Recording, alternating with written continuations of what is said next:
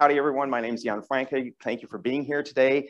I'll tell you a little bit about myself. Dennis took my speech away from me. So I've been working with this technology for about, 32 years, right?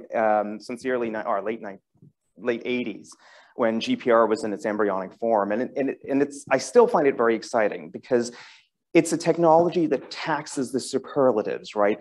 It's one of the newer geophysical tools. It's by far the most used geophysical tool. I mean, there's tens of thousands of GPR systems around the world used every day. In fact, there's probably one in downtown Vancouver right now looking for pipes in the ground. So we can't say that about any other geophysics. It's the highest resolution. You know, you can use GPR now to detect cancer tumors in the body, millimeter scale radar. It's very cool stuff. It's also one of the most oversold and full of bullshit technologies anywhere in the world.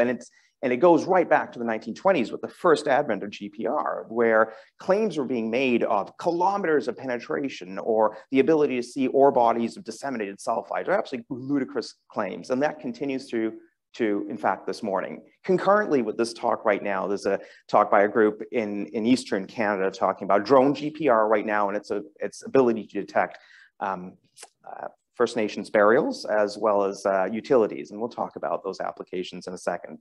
So what I do is I design GPR systems, usually custom systems for the mining industry for the most part, as well as for security applications.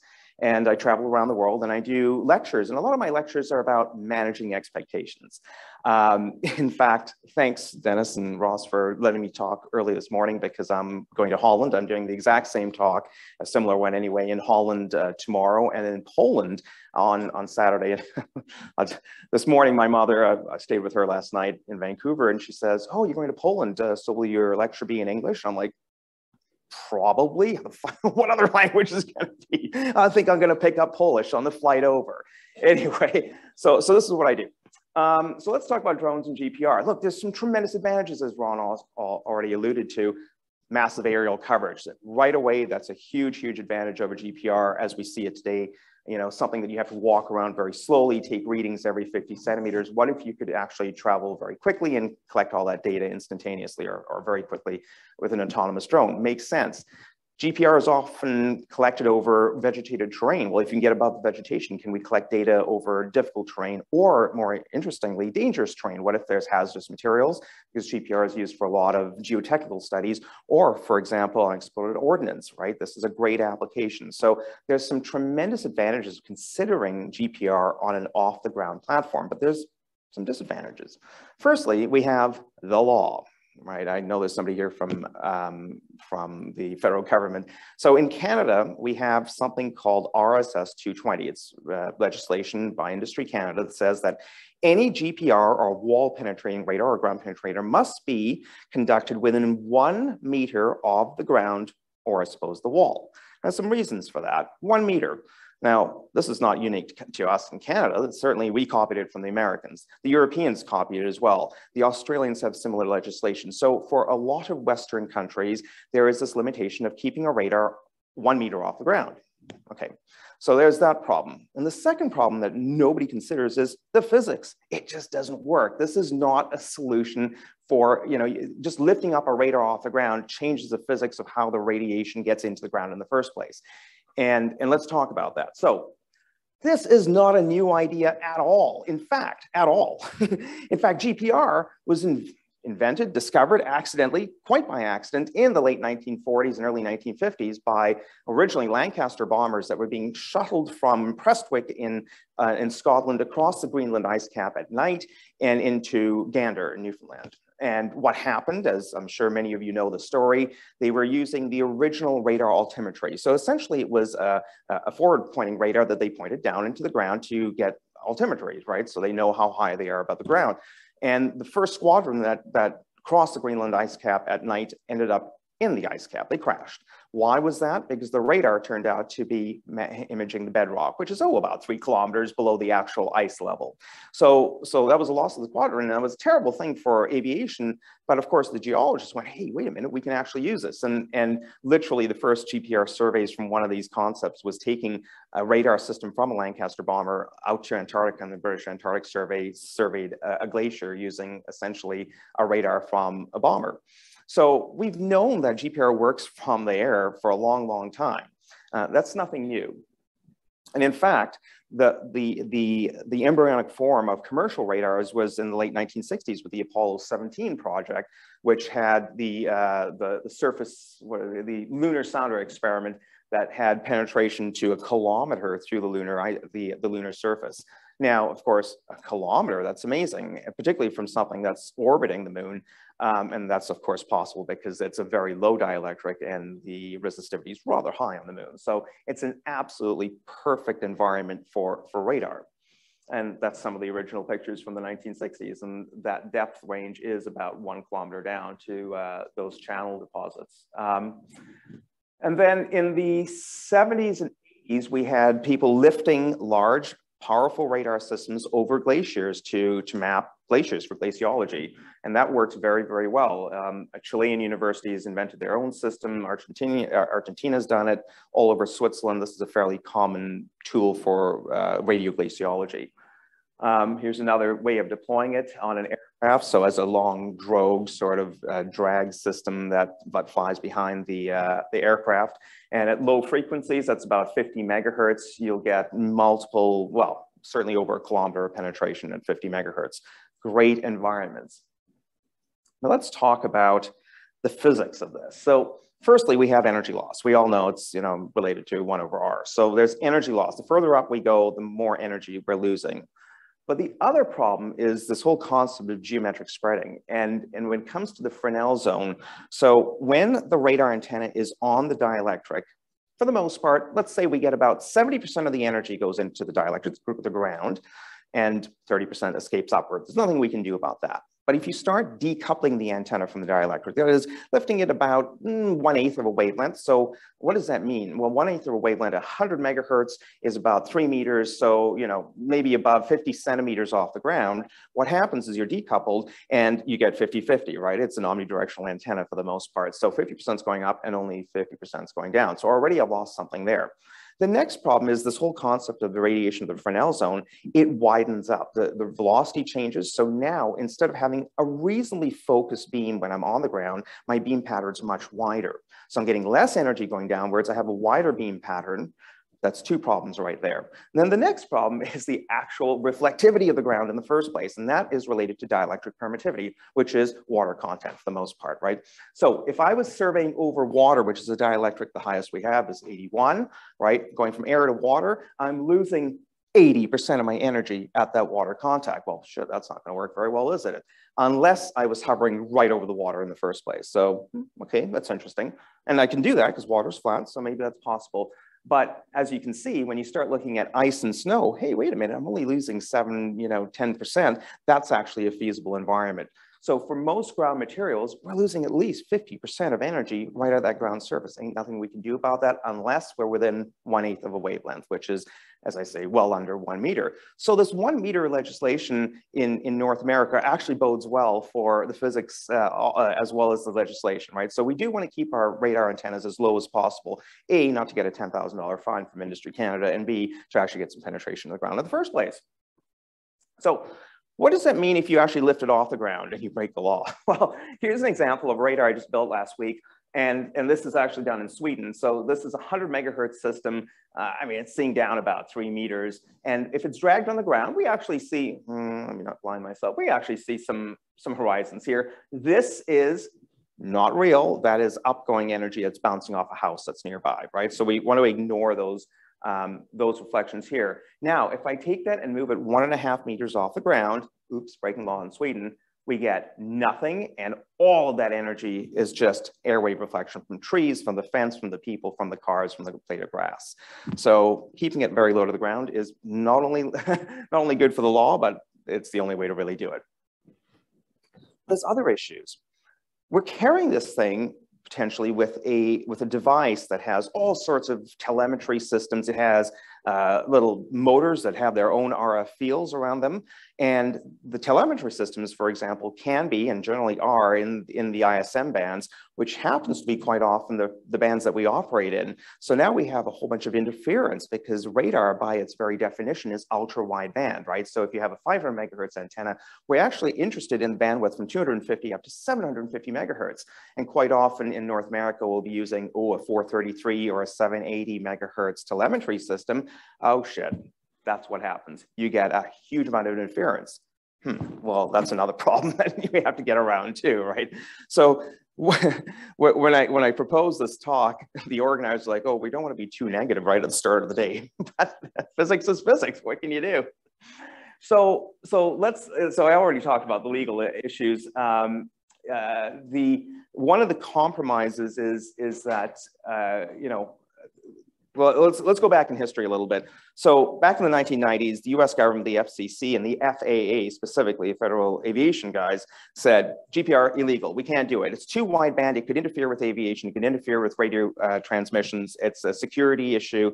No GPR. And the GPR industry went, whoa, hold on a minute. No, you can't do that. And there was about 4 years and probably hundreds of thousands of dollars spent lobbying the US FCC and the FAA to allow GPR in very specific environments. But it also meant no unshielded antennas in North America.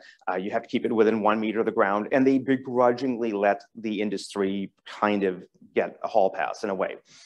And now we have guys all over the United States and particularly here in Canada that are trying to lift unshielded antennas off the ground well over 1 meter. And, yes, they're not doing it outside Vancouver Airport perhaps, but it really runs some risks. So we're really playing double jeopardy here, right?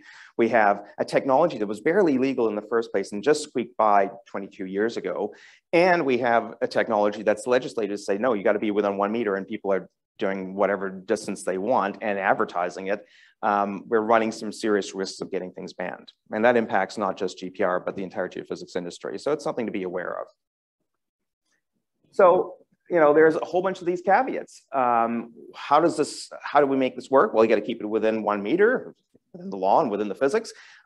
We have to know where we are, and there's some physics we won't get into about knowing the exact height above the terrain, because that is important in processing. So you use your radar altimetry like Ron suggested.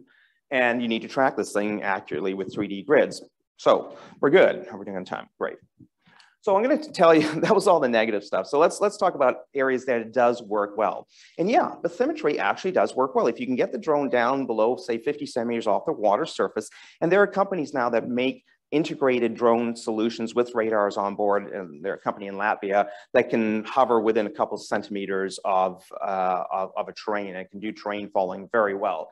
And you get some amazing data if you can get close enough to the water surface. So drone bathymetry makes sense, and there's lots of applications, be it tailings ponds, be it areas that are inaccessible. Even whitewater rapids can be surveyed using GPR that way, right? So fairly good application. Another one, of course, is glaciology. We've already talked about that. It's always worked well. It's brilliant data down dozens of meters, if not hundreds of meters. The application that people like to get excited about is geotechnical or just civil infrastructure applications. So finding pipes in the ground or cables in the ground. And therein lies some problems, right? Because we lose that resolution because of geometric spreading and that amount of bouncing off the surface. There are some applications, yeah, I've never seen really convincing data that says this is the next step to GPR instead of moving a shopping cart or a lawnmower back and forth across a site. So yeah, there's a potential there. I've been working with the South Korean Army developing radars for unexploded ordnance along the 30th parallel for obvious reasons that any data is better than no data at all. But even there, the penetration is horrible. At best, we're seeing very large landmines, like tank-sized landmines at 50 centimeters, right? It's high clay content. We're not getting a lot of penetration. But their argument is, hey, we can't put a soldier there. This is inaccessible ground. If we can fly anything, get any data, it's better than nothing. Fair enough. That makes sense. So what do we do about this? Well, I told you about this geometric spreading problem, right? Any antennas that we use today, we're just going to have this massive beam path. But do we have to do that? Why do you use the antennas that shape? Well, we use that because that's just what's used on the ground. But what if we had directional antennas? And there are very simple and clever directional antenna designs. These are a couple of my drones that are not my drones, but my radars that I've developed. And you know, Vivaldi antennas, for example, have a tremendous amount of directionality. They look a little weird, and they are large planes, but they direct, you know, 80% of the energy downwards. Well, that kind of gets away, and in a fairly focused way as well. So that sort of gets away from the geometric spreading issue. So that works down to about 500 megahertz. Unfortunately, for deeper applications, the size would be well over a movie poster. So it's not really practical to carry that. But directional antennas are one way of solving the problem. Oh, can I, hold on, this is a video. So the other thing that we've been working with companies in Germany is low-flying dirigibles. And yeah, it's not very practical in high wind environments, but they're highly maneuverable and they're very, very accurate in positioning, and they can hover for, these things go for 12 hours on one battery. So doing surveys with dirigibles seems to work very well in certain environments as well. So let's talk about the future, because everybody's here to talk about what's coming up next.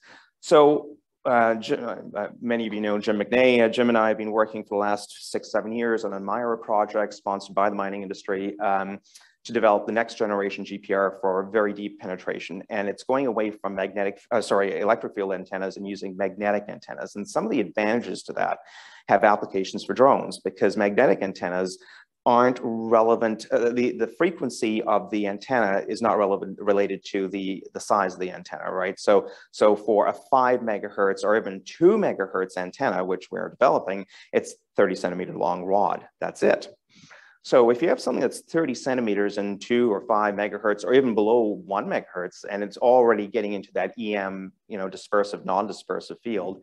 So it's kind of a hybrid EM GPR system. If you have something that's 30 centimeters, well, you could mount that on a drone. And there's another advantage. Remember the 1/8 of the wavelength? Well, the wavelength of these things are massive. So you could fly 50 meters off the ground, right, aside from the legal issues. But you could do that theoretically and still not lose much in the way of penetration. And the final thing is that one of the issues is that we're using electric field antennas, there's a massive electric field difference between the air and the ground, whereas with magnetic field, there isn't as much of a difference. So we're getting more and more magnetic energy into the ground with these systems. So we're testing these right now. It's actually for the Moon to Mars mission. So we're launching this April next year. We're going to have one of my radars on the moon, hopefully, if it doesn't blow up. And that's for the Artemis mission to look for basalt tunnels for human habitation on the moon. But it's being tested right now in WA in Western Australia at 10-meter flight height, and we're getting great penetration down to 100 meters. So there are potentials of low frequency radars. Again, not within 1 meter of the ground, but aside from that little legal issue, there's some very good potential there. There's some other interesting applications that I'm working on right now. One has been concrete structure inspections. So traditionally we do GPR by using a handheld palm sort of thing going up and down a wall. Well, one of the applications is, can we make a very lightweight, high frequency radar with a stinger on it that can do the wall scanning for you? And then you can have access to anything without scaffolding or rappelling down a tall structure. Great. Another application, particularly in the city of Toronto, who's been talking about this, is bridges. As we know, our infrastructure is not doing very well these days, and being able to scan the underside of bridges for not just rebar corrosion or concrete cancer, but just they don't even know the rebar spacing for retrofitting or upgrades. Some of those plans are lost and they don't even know that. So being able to get a radar up there without disrupting traffic, with all the safety issues of having a man on a cherry picker, there's huge advantages of that. So neat application. Another one is with our friends to the south. They are interested in placing a very lightweight GPR on a drone that could be placed on top of a house, for example, or a building, obviously not with a metal roof. And with 1 or 2 of these, being able to detect human movement or in fact respiration. So there's already security applications for wall penetrating radar that can detect where a person is in a room, tell if you're standing or laying down or sitting, as well as if you're breathing or not, just based on the change in the wavelength of your chest. So doing the same sort of thing for a security application, you can imagine in certain countries, I don't know why that looks Middle Eastern, but whatever, in certain countries, being able to identify where and how many individuals are in a house, for example, might be useful if you're about to breach into that residence and do something there. So there's some very interesting applications for Homeland Security guys. And on a similar note, for earthquakes or collapsed structures, having a GPR that can land and detect movement or indeed a respiration, that's been done for a while now. There's actually Sensors and Software makes one specifically for earthquakes. Can we miniaturize that? And instead of having a human walk out onto the, the collapse range, which is unstable, can we put that there with a drone and just shut the drone down, keep everything quiet, and seeing if there's any change in the radar reflections? So some really neat applications there. So conclusions, and 1 minute over. So huge advantages in very specific limited environments, right? It's being oversold right now. It does work, but it needs to be either, hyper arid sand or glaciers or ice or snow. And yeah, we need to watch the legal limitations on this because we're on pretty shaky ground as it is with GPR. So we definitely don't want to, incur any issues. Guys, thanks so much for listening to me. Does anybody have any questions?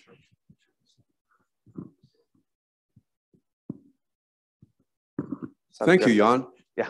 I think he's very kind of supported what I was saying about innovation. What he's doing is really an example of what we're going to see in the years to come, about how you're rethinking the sensors, about how you're rethinking the attachment to the drone. You're really actually getting a drone that is really purpose-built for the application. That's where we're going. So I'm going to open it up. Do you have any questions to share with Jan? The prof. Be happy to. Thank you. That was an excellent talk. I really enjoyed that. With GPR, so I'm a little less familiar with the antenna systems. What's the basic ideas with a magnetic antenna? That's a question for Jim. I just do the electronics behind it. But essentially, what's that? It's not. It's actually using a new 3D printed nano something, and it's tiny little ferrite. Well, I mean, they're ferrite slivers that are, tiny things. And if they actually break apart, you slice your finger off. And I don't understand how it's made, but it's from a military application, and it's only been available in the last 6 years. It's made in California. Essentially, what he's doing is he's inducing a large magnetic field that's radiating out from in the H field instead of the E field. So they are, well, B field, I should say. So they are primarily a B field antenna. Now that's being tried before with GPR in loops, indeed, yep. Loops tend to be okay, but they're very narrow band. This one's actually quite wide band. The problem is it's too low frequency, so it's now well past the GPR, the plateau. It's fallen off, and now it's into a dispersive wavelength, right? So now we're looking at a hybrid EM GPR tool that it's being tested and it works right now. It's the mechanics of how do we actually carry this thing and how do we move it around. But there's lots that we've published on it now as part of the Amira project. So Lindsay, if you want to, I'll send you papers on it. Yeah. Sorry, that wasn't a very good answer because I don't know what I'm talking about. But anyway. Any other questions? For what? Right. So he asked what frequency range or frequency range. So we're looking at about 300 kilohertz up to, well, it's supposed to be 30, let's say 10 megahertz. So very, very long wavelengths. And as I said, it's just falling off the GPR plateau into a dispersive waveform. So there's a little bit of inversion that needs to go on there. It's not a simple GPR equation, but what we'll do is we'll sort of split up the spectrum. And what we're doing right now is I'm only interested in the stuff that's in the non-dispersive range. So from 3 megahertz up to about 10 or 12 is what I'm looking at right now. And then the guys at RMIT are looking at the EM side because I don't even know what EM stands for. Okay. Yeah. Excellent question.